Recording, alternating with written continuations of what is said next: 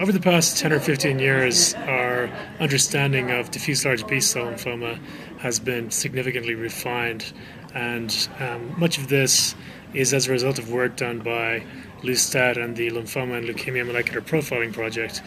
And whereas a number of years ago we thought of diffuse large B-cell lymphoma as being one disease, they defined a new molecular taxonomy for diffuse large B-cell lymphoma, and we now recognize that there are at least 3 molecular subtypes of diffuse large B-cell lymphoma: germinal centered B-cell-like diffuse large B-cell lymphoma, activated B-cell-like diffuse large B-cell lymphoma, and primary mediastinal B-cell lymphoma. And this is important because with standard therapy, the outcome of these disease subtypes is different, and for the most part, these diseases are approached in a similar fashion at this point in time, but in the future it's likely that these subtypes will be